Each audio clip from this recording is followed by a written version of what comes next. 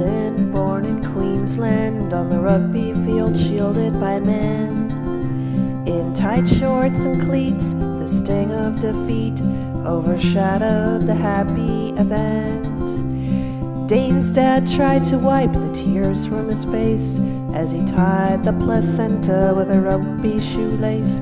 If his wife had just waited to squeeze out their Joey for 18 more minutes, he'd have them a trophy. Dane couldn't wait to enter the game. Those muddy green fields were calling his name. So right at the moment when his mom's water broke, the other team rallied and scored the last goal.